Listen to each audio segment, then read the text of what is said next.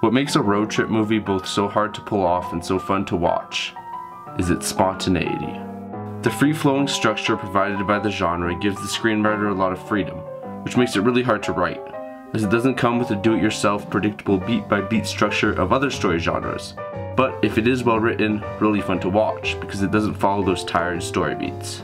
There's a lot to love about the film Paper Moon. The unconventional, pessimistic father-daughter relationship makes every interaction between the two leads much more entertaining than any sappy, optimistic interaction. I sold our car.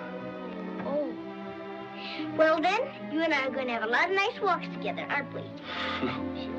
And you can take me to Lincoln. You bet I will. Where's Lincoln? Clear over there. Oh, boy, you think I'm going to take you clear over there just to get you to some depot? Then keep going, East. We'll hit one in Sylvan Grove. Where's Sylvan Grove? Right here.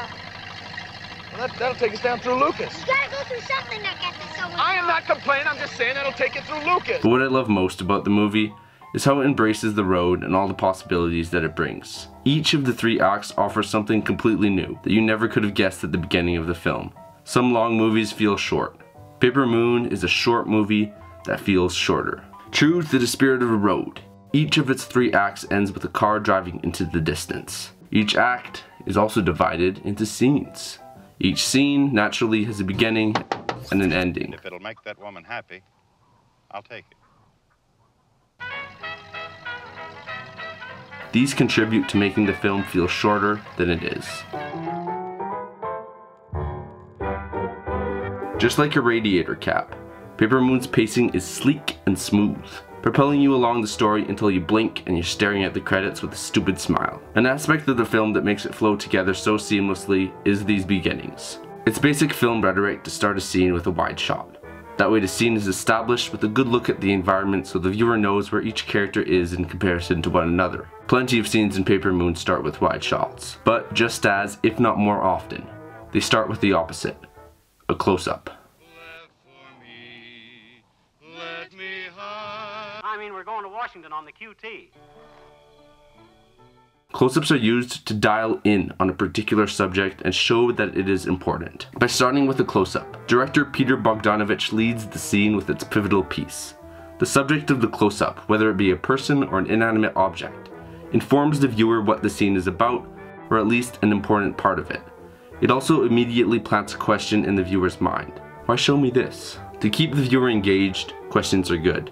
Immediate scene starting questions are better. These opening close-ups are also used for humor. The cut between the ending of the last scene and the opening close-up can accomplish this.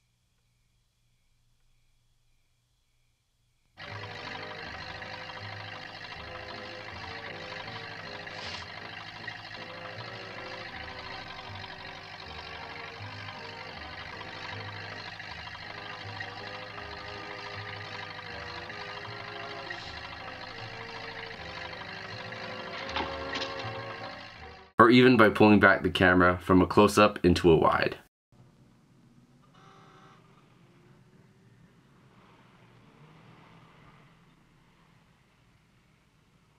You look real nice in that ribbon. The transition between the last line of dialogue in the scene and opening close-ups are seamless, connecting the 2 scenes in clever ways. These clever connections allow the audience to glide through the film from scene to scene. These connections make the experience feel like a natural progression of events rather than separate scenes in a movie.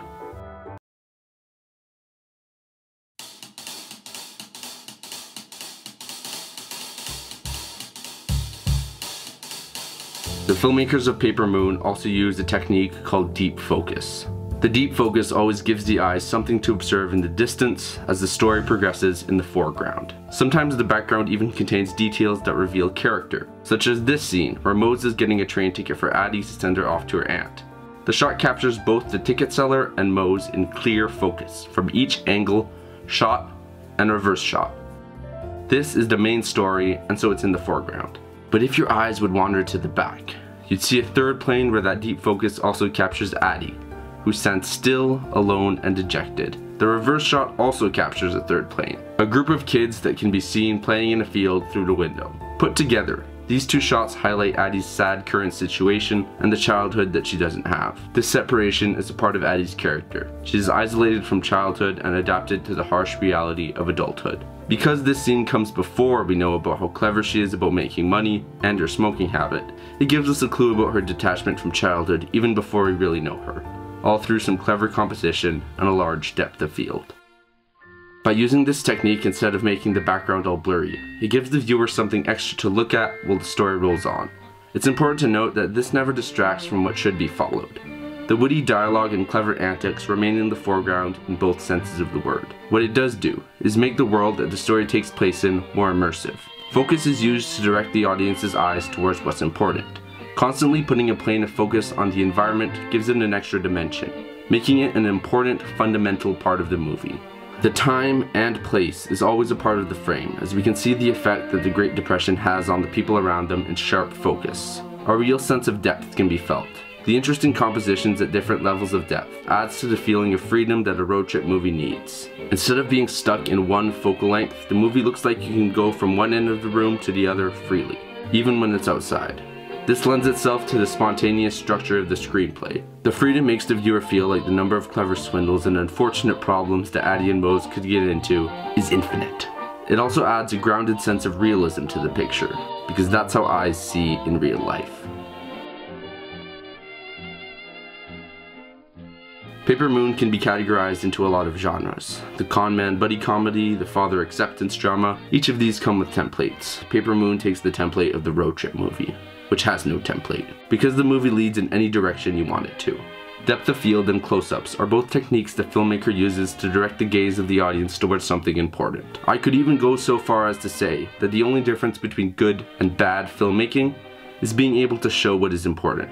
Paper Moon does that in many ways. The deep focus and scenes starting with close-ups are only two techniques that make it the outstanding movie that it is. Paper Moon is one of the most inventive movies I've ever seen, so I really do hope this video convinces you to check it out if you haven't already. If you haven't already seen it though, sorry about the spoilers. I hope you have a wonderful day. Thank you for watching. Like the video, subscribe for more, ring the bell, save it to your watch list, and just go ahead and click all the buttons down there. Goodbye. As you desire me, so shall I come to you. However you want me, so shall I be.